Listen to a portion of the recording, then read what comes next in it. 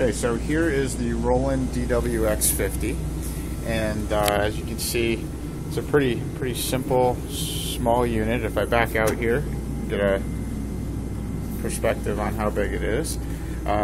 Inside we've got the automatic tool changer holder here. We've got the spindle and the puck holder. And it's got some really nice features on the chassis design, such as being able to open this up for cleaning. We can even pull out the suction from the front of the mill to facilitate cleaning out the interior of the mill. There's also some other components that we'll be putting in here to manage some of the dust, which we'll see in a few minutes. What we're going to do is go over to the cam station on some 3D here, and we're going to set up a single unit full contour zirconia case just to kind of show you how this works. So here we're selecting the unit.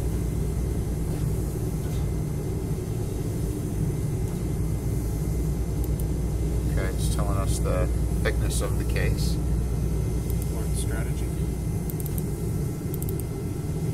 So now we're going to use a full contour zirconia strategy.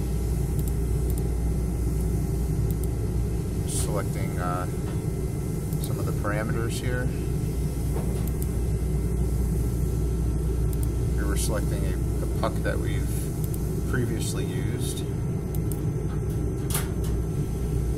and we're placing this unit in the puck. Okay, so now we're going to put the puck into the mill.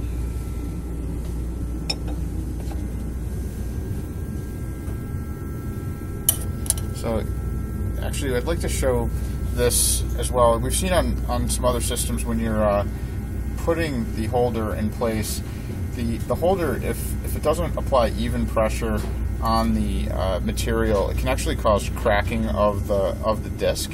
And so what I like about this particular holding mechanism is that it's got, first of all, complete coverage all the way around, and then also this rubber seal, which will make it a good solid fit without applying too much pressure in one area to crack the disc.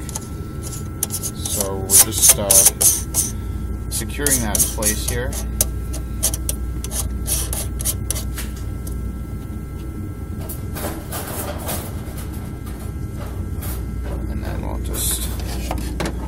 Place the suction components in place.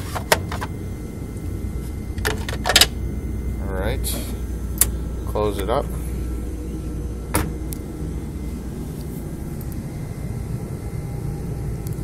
Now back on the cam, it's asking us if we want to send it directly to the machine. The Some 3D software has a direct integration with the software. Now it'll be doing several passes of calculation on the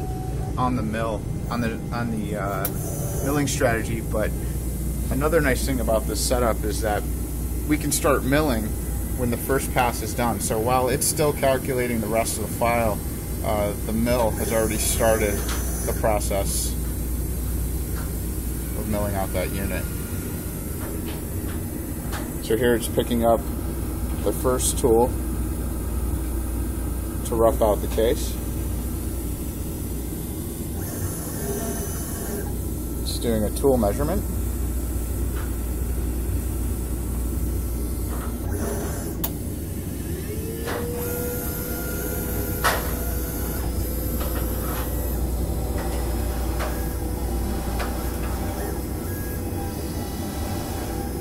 And we're off.